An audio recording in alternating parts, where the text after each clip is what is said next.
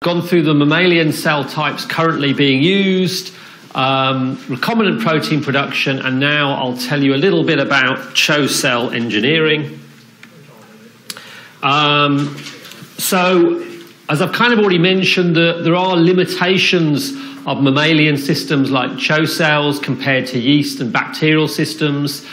So, growth capacity, you just can't easily grow as much material as you can for bacteria, for example. The cultivation time takes longer.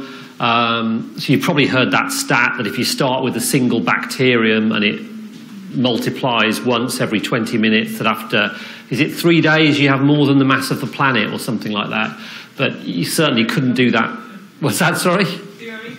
Yeah, if you had enough, big enough flask.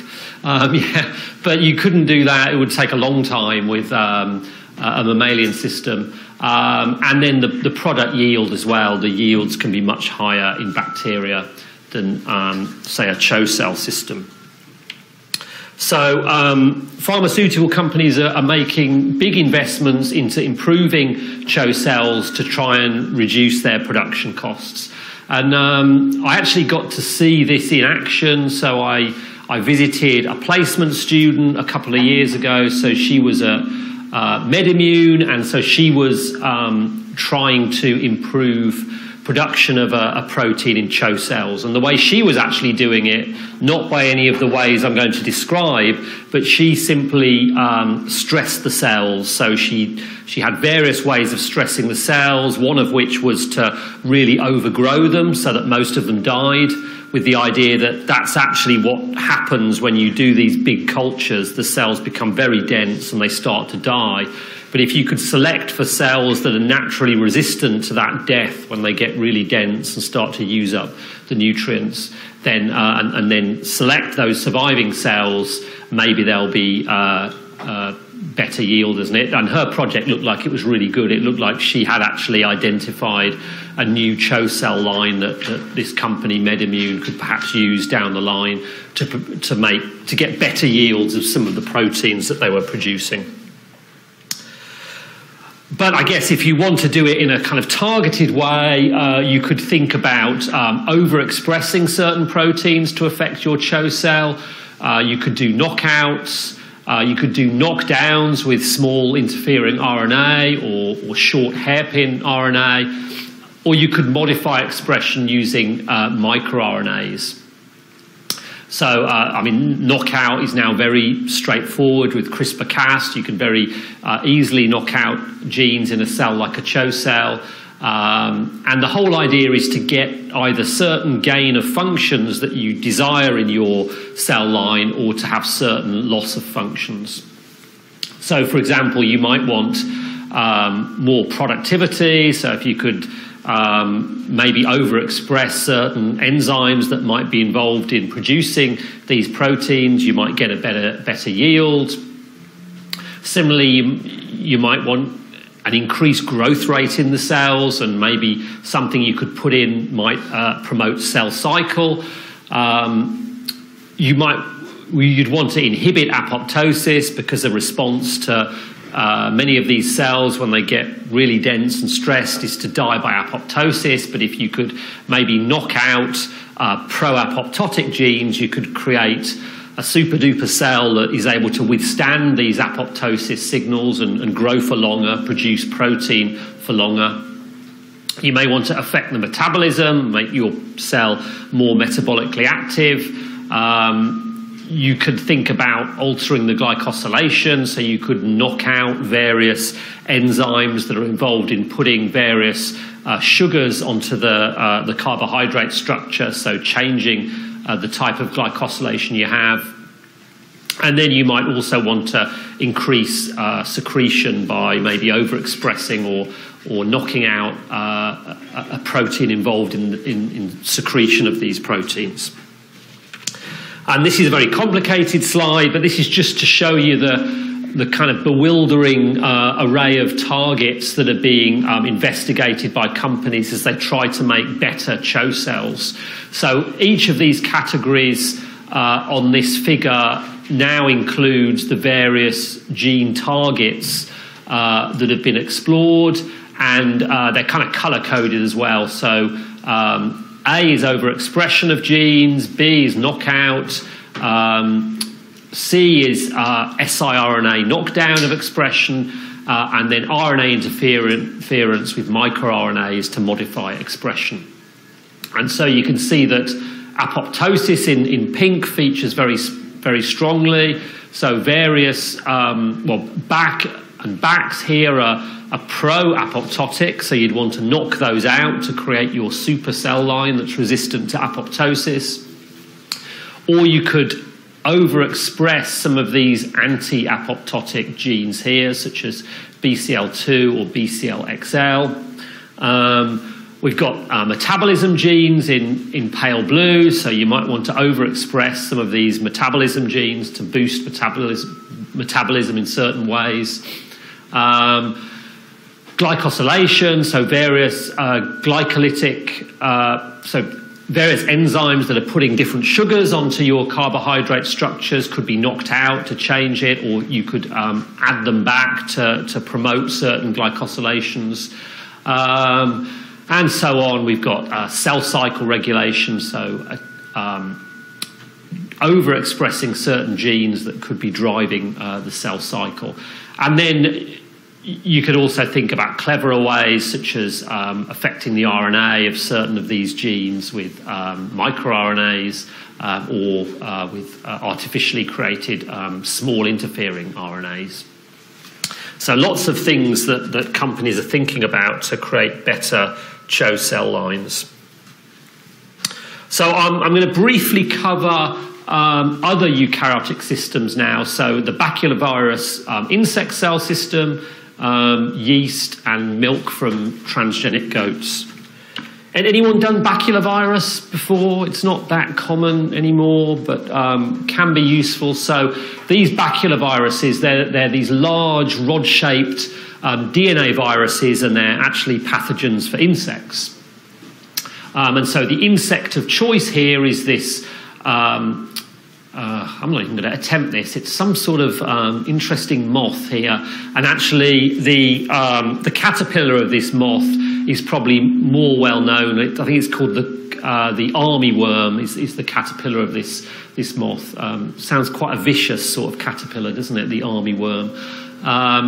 But these are the SF9 cells that come from this organism and can be grown in culture. So these are the cells that are used to generate the protein. So we're not actually making the protein in the moth or the caterpillar. We're doing it in culture, so quite similar to a CHO cell or a HEX cell. And the advantages of this is you can get very high levels of protein expression, and you get glycosylation because insects have glycosylation machinery. It won't be the same as a mammalian machinery, but still you will get some glycosylation. And it's very safe unless you're an insect, so we're not going to be harmed by these baculovirus. And these SF9 cells are pretty easy to grow.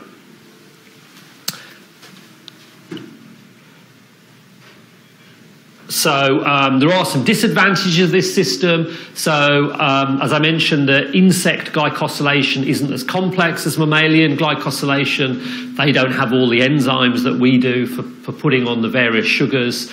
And so it could be, if the carbohydrate is really important, your therapeutic protein might not be active in humans if you make it in these insect cells. And also having carbohydrate that's not quite the same as human carbohydrate can sometimes cause allergic reactions. And then the way these cultures work is you infect you generate your recombinant baculovirus containing your cDNA of interest, and you infect the SF9 cells at just the right multiplicity of infection so that they kind of all get infected and don't lyse too quickly and have a plenty of time to produce protein. But ultimately, the baculovirus wins and kills off all the cells, so you don't end up with continuous production. You kind of get a burst of production, a bit like you do with a transient transfection. because of the fact that the baculovirus ultimately lyses all the cells in the culture. But the idea is, once you get it in there, before it gets a chance to lyse the cells, you'll get production of your protein because you've engineered the baculovirus to express it. You can have instability of the baculovirus genome, so you can end up with some defective viral particles which will reduce your yields when you do a big scale up. So it's not the perfect system, but certainly it is quite popular for, particularly in academia, I think, for certain proteins. Yeast is also used. Here's our single-cell yeast. Has advantages of being very fast-growing, and they are eukaryotes, so they have a somewhat similar secretory pathway to mammalian cells, and they also will glycosylate proteins. It's incredibly easy to genetically manipulate yeast, so you can do knock-ins and knockouts very easily. So you can very easily introduce your expression construct, and you can relatively easily engineer yeast so that they would produce human-like glycosylation if you introduce the particular enzymes that we have in humans for doing that. And the commonly used species, so Saccharomyces cerevisiae, Pichia pastoris, and this Hansenula polymorpha. So disadvantages of this, so you can get degradation products, and also the glycosylation is not going to be truly human. So it suffers from the same disadvantages of insects in that glycosylation regard. Oh yes, onto the goats. So does anyone know where this is? So here we have goats on the roof. So they're living on the roof of this country store, and they can't get down. They have to live up on this roof. Anyone been there? No, any guesses? This is the holiday tip part of the talk. So this is Vancouver Island. So if ever you go over Vancouver Island off the west coast of Canada, go and check out the goats on the roof. It's quite a big tourist attraction. You see, coach loads of people arrive to look at the goats on the roof. But I mean, they're all right, the goats on the roof. You kind of look at them and think, oh yeah, that's cool, there are goats on the roof. But then after about 30 seconds, you lose interest, I find. But what's really cool about this place, and what I recommend, is if you just go around the back of this country store, there's the most amazing ice cream place. I've never seen such big ice creams. So my kids went there, and they will just eat ice cream all day. They couldn't finish their ice creams. They're so big, these whopping great cones with a bucket of ice cream put on. It's not that expensive either. And they've got all the flavours. So I would definitely get out there. Whoever you're with, pretend you're really interested in goats, but really you go for the ice cream. So Vancouver Island. But so the goats have been used to make recombinant therapeutic proteins in the goat milk. Okay, so I'll tell you this little story. So advantages of using transgenic goats and using their milk. You can get very high protein yields in the milk, relatively low cost. You have your herd of goats, and I guess you get a lot of milk from them and a lot of protein. They're obviously mammalian, quite similar to humans, so you're likely to get correct folding of the protein, and you're likely to get glycosylation that mimics that seen in a human. And so there is actually a product, so there's a company doing this, and they call it the transgenic animal bioreactor. So the way they started out doing this is they figured out that if you coupled up your gene of interest, your cDNA of interest, and coupled it up with a milk-specific promoter, that's going to target its production into the milk. Okay, so all the milk from the goat in theory, will contain your recombinant protein of interest. So you take your mother goat, or the company did, and they took either early embryos or newly fertilized eggs, and then they micro-injected their DNA, in which they had their milk-specific promoter driving their target cDNA. And they then come up with the so-called transgenic goat offspring, which will be, in theory, producing the protein into the milk. So what you do, you breed this founder goat, and then you test its offspring, the female offspring, to see which ones are producing the protein in the milk and which ones are producing the highest level of protein. These will be the ones that have the most copies of this transgene integrated into their DNA. So you then get your fantastic founder female goat that is producing the most protein, and then you can mate it and you produce your herd of goats that are producing huge amounts of protein into the milk, and you can milk them and then isolate the protein from the milk. I don't know what you do with the milk then. Do you make yogurt or ice cream or something? I don't know whether there's something you can still do with the milk, but anyway, this was a big success story in terms of production of this drug called atrin. So this is a recombinant antithrombin that comes from transgenic goat milk, whereby the company have gone through this process of making the transgenic goats. So it was formerly a company called GTC Biotherapeutics, but they're now Revo Biologics. I don't know the history, whether they bought out this company or whether it merged or something like that. But anyway, it was approved by the FDA in 2009 as an anticoagulant for preventing blood clots in patients who have antithrombin deficiency. And this is reasonably common disease, so it affects 1 in 5,000 people who have antithrombin deficiency. And as we'll see in a minute why, but these patients are at high risk of blood clots, particularly during things like childbirth and surgery, when they're likely to have quite an active coagulation system working to stop bleeds. So I thought I'd digress just a little bit into coagulation, just so you understand where antithrombin fits in. So I find coagulation a bit frightening. There's lots of coagulation factors, but this is a kind of coagulation pathway for simple people like me, without all the complicated names of coagulation factors. So the idea of coagulation is it combats vessel injury and stops us losing too much blood, and it works together with the platelets, which plug wounds, but platelets and the coagulation cascade are distinct processes. So we have our vessel injury, and then we get activation of our circulating coagulation factors that are just normally in the blood in an inactive state. And these coagulation factors are serine proteases, cofactors that are required for them to work as serine proteases, and then they also need calcium. And these can become activated on a protein called tissue factor. Now, tissue factor is not normally exposed to the blood.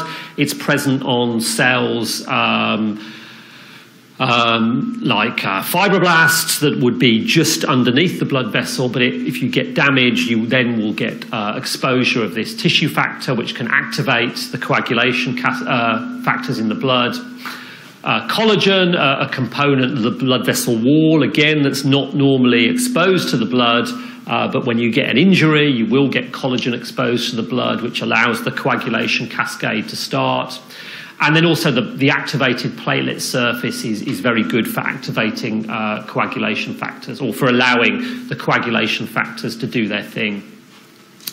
And because these are serine proteases, and one protease can cut a target protease, and that can go on to cut many more proteases, we get this very dramatic amplification cascade, whereby with all these serine proteases that are involved in the pathway, starting from a single active protease, you can generate vast amounts of thrombin as a result. And thrombin is another one of these protease, but it's probably the key one right at the end, and it converts soluble fibrinogen into a fibrin meshwork, which helps to form these clots. And the fibrin will enmesh platelet aggregates that are formed at sites of wounds and stabilize the clot. And antithrombin is one of these balances to the system. You don't want this process going out of control. So we have a protein called antithrombin in the body, which inhibits thrombin and stops this coagulation going too crazy. But obviously, if you're unlucky enough to have mutations in antithrombin so that you have low levels of it or don't produce it, then you're at serious risk of having increased coagulation and the formation of blood clots when you don't want them. And so that's where the recombinant antithrombin from goat's milk comes in and can be used to treat these patients. Okay, so just to, on the final bit now, some clinical uses of these therapeutic proteins.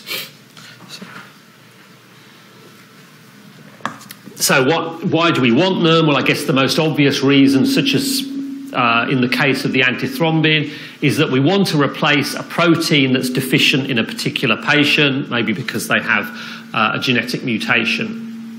Maybe we want to augment an existing pathway, provide a novel activity. We might want to interfere with a molecule, inhibit its function if it's causing a disease. Or we may want to use therapeutic proteins as delivery vehicles for drugs. So a number of reasons we might want to use these therapeutically.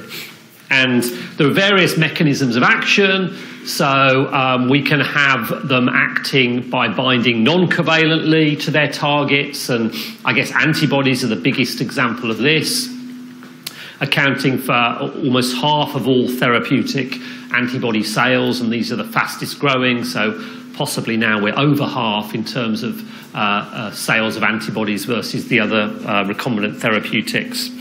But also cytokines to stimulate the immune system, hormones or growth factors. Another class of proteins are those that would affect covalent bonds, so these could include recombinant proteins that are actually enzymes. And then there are others that work actually without specifically binding to anything. So an example here would be serum albumin, the most abundant protein in our blood, and which is used, as I mentioned earlier, in intravenous fluids given when someone loses blood and you need to rapidly replace blood fluids. So amongst the various non-antibody therapeutics, we've got various classes, so anticoagulants like antithrombin that we've already mentioned. I'll come on to mention the blood factors in a minute, so particularly the coagulation factors 8 and 9, which are deficient in patients with haemophilia, and it's really big business producing these coagulation factors to treat haemophilia patients who have bleeding problems. Bone morphogenetic proteins, engineered protein scaffolds, enzymes such as this glucose cerebrosidase that I mentioned earlier that is responsible for Gaucher's disease when it's deficient. Growth factors such as erythropoietin. So erythropoietin, I guess, became a bit infamous with professional cyclists. You know, they were all taking their erythropoietin to boost their red blood cell production so that they could compete better in their cycling races. I know a guy who used to be a professional cycler actually, and he was with he knew Wiggins and some of the top British riders. He said they were all on erythropoietin. All except him, of course. He was a kind of whiter. I think he was a bit bitter because he wasn't as good as the rest of them, but he reckoned, essentially all cyclists at one point, all professionals were on erythropoietin to boost their red blood cell production. Hormones such as insulin for diabetes, growth hormone, and then interferons, interleukins to stimulate the immune system, and then thrombolytics, clot busters that we mentioned right at the start, such as tissue plasminogen activator. And so just to finish off with the last example on haemophilia, so just jumping back to coagulation again, where we have our vessel injury and we have our dramatic amplification cascade of coagulation factors, which results in thrombin production and a fibrin meshwork to stabilize clots. And this is what fibrin looks like in a clot. So this is an electron microscopy image, and it's been coloured so that the fibrin meshwork is in orange. We've got the red blood cells. We've got a green white blood cell here in the middle, and then these little grey cells are all the platelets that are also involved in this clot. So it's this fibrin meshwork that's the product of the coagulation cascade. And there are some pretty well-known diseases which are caused by deficiencies in these coagulation factors. So haemophilia A is due to a deficiency in the coagulation factor called factor VIII. Haemophilia B is due to deficiency in factor IX. And then we have von Willebrand disease, which is due to deficiency in von Willebrand factor, or VWF. So I'm now introducing the very scary coagulation cascade, as you can see here. So it effectively shows how vessel injury results in the production of thrombin, which then converts soluble fibrinogen in the blood into stable fibrin, which enmeshes the clot. But we've got these various coagulation factors that are involved in the amplification cascade along the way. And if you remember, these work as proteases, so one coagulation factor will activate the next by cutting it, and it becomes active. So haemophilia A is due to a deficiency in factor VIII, and you can see factor VIII has a kind of pivotal position in the coagulation cascade. It's part of the big amplification loop that produces lots and lots of thrombin. But it's actually quite a rare disease, so only 30 to 100 cases per million. It's X-linked, so tends to affect males. And they have a bleeding tendency. And the only treatment is to give them recombinant factor VIII to restore their coagulation and to relieve this bleeding tendency that they have. And an incredibly large amount of the NHS budget goes into treating these haemophilia patients because they just have to have this recombinant factor VIII for the rest of their lives, otherwise they're going to get serious bleeds. So, quite interesting that quite a rare disease gets this huge budget because it is very expensive to produce these recombinant proteins, this factor VIII. Haemophilia B, somewhat similar, but this time it's coagulation factor IX that's deficient in these patients. But again, factor IX, like factor VIII, it's on this amplification loop. So without factor IX, you don't produce much thrombin, and you'll tend to suffer from bleeds. You have a tooth out or something, and it'll be hard to stop the bleeding. Again, it's rare, so only 6 to 20 cases per million. Again, it's X-linked, so tends to affect males. And again, they have a strong bleeding tendency, and they have to be treated with recombinant factor IX for the rest of their lives. Okay, and the final one is actually quite a common disease. 10,000 cases per million, so 1 in 100 people have this problem.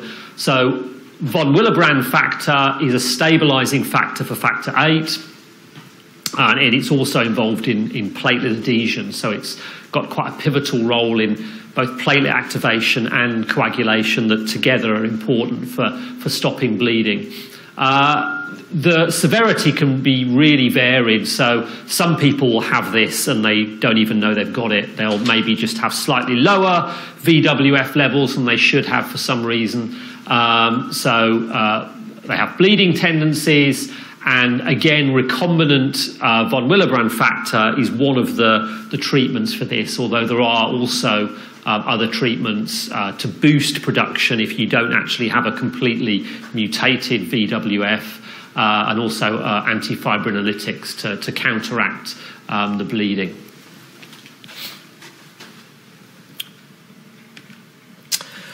Right, so to summarise then, so it's a multi-billion-dollar market, this therapeutic protein production industry, and there are a number of different expression systems that can be used. So, as I've mentioned, these Chinese hamster ovary cells are the most popular.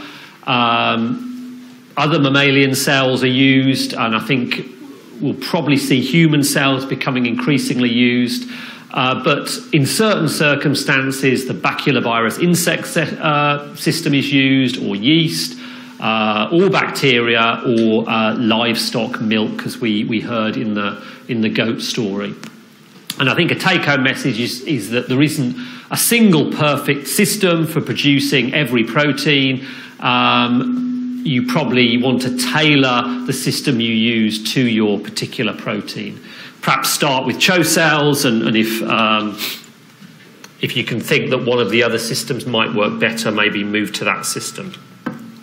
So what you should know from these lectures then, so some of the advantages of producing therapeutic proteins in mammalian cells as opposed to bacterial cells, which are the major cell lines used for production, and then the basic method for how you would go about making a recombinant protein if you were doing it yourself. So the stable transfection and selection of cell lines, or perhaps using the transient transfection system, which is quicker. Okay, so these were some of the sources I used. So 3 papers here, so baculovirus, the milk, and then a review on therapeutic proteins in general. And then there are some more recent reviews which are pretty good. So some recent advances in mammalian protein production from 2014, and the art of CHO cell engineering from 2015. And I noticed there are some even more recent ones that are coming out now on the nitty-gritty of CHO cell engineering for improving this model. Okay, so I think that's it. Thank you for listening.